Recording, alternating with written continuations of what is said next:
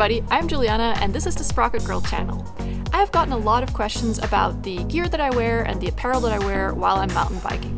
So to address all of these questions, I'm bringing you a 5-part series of videos all about my gear and apparel. The 5 videos will be coming out on separate days this week, so stay tuned for all of them. I will be covering both my open face helmet as well as my full face helmet, the eye protection that I use, which means my sunglasses as well as my goggles, then my Tosco MTB gloves and socks, my favorite shorts and jerseys, and then lastly, the shoes that I wear. Alright, let's get to it.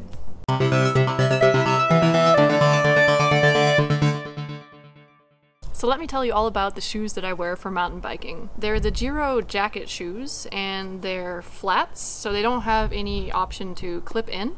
I've exclusively been riding platform pedals, so I haven't had the need for any other type of shoes.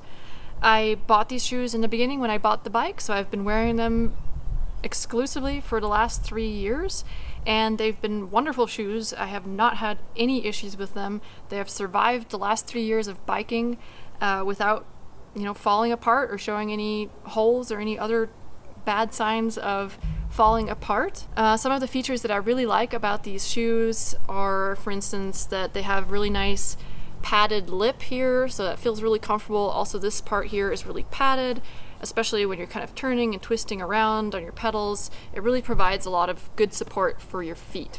Another really handy feature that they have is this loop here. So after you've tied your laces, you can kind of stuff them underneath the loop here to keep them out of the way of your chain.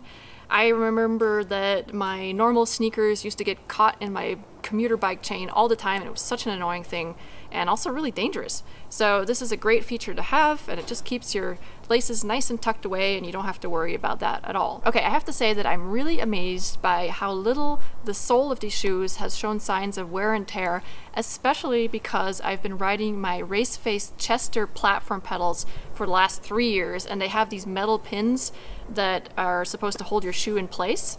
So the only sign of wear and tear is that some of the knobs on the bottom of the shoe have been rubbed off on both of these shoes, but they haven't shown any holes at all. They haven't, the pins haven't pushed through the sole, so I have to say these are really great, sturdy shoes, and I can absolutely recommend them. The one thing that I have noticed is that the laces are extremely long.